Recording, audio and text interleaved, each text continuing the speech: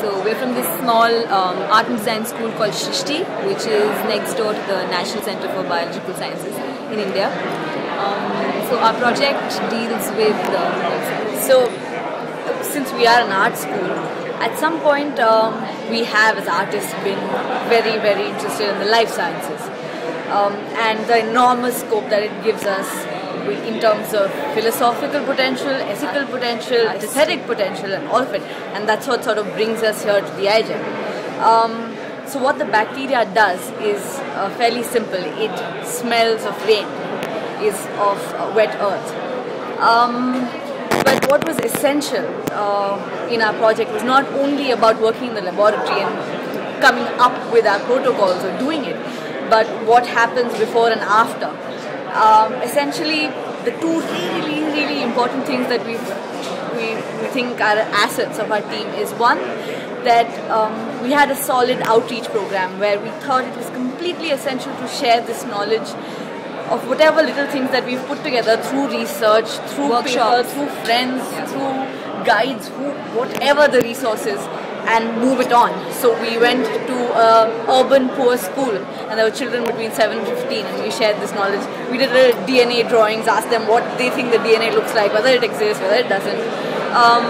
We went to NID, which is the premier design school in Bangalore, and it's kind of like a design research institute. And so we tried and shared it with as many people and as many kinds of people could.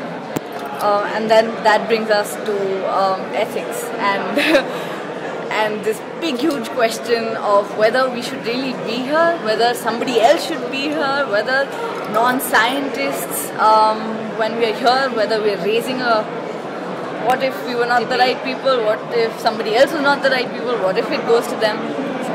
It's all there in the project. So that's very interesting.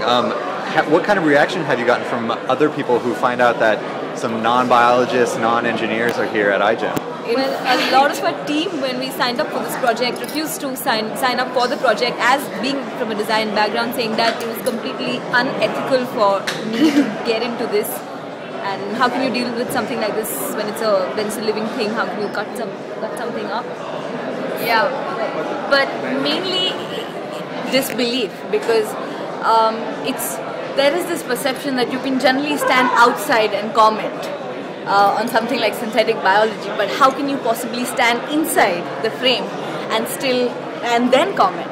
And so that was essential for us, so that we have some kind of credibility to say what we have to say and question what we have to do. And there was a little. Yeah, there still is. I mean, people don't understand when we approach scientists with our background.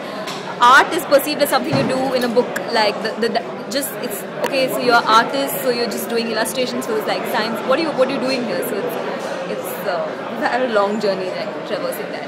And what do you think your chances are today? Well, I don't think we were looking at chances to begin with. We're here to make a point, like a statement. Yeah. I hope at least we can share that point. Well, I think at least that in that effect, you guys are very effective. Thank you. All right. Well, thanks a lot. Thank you.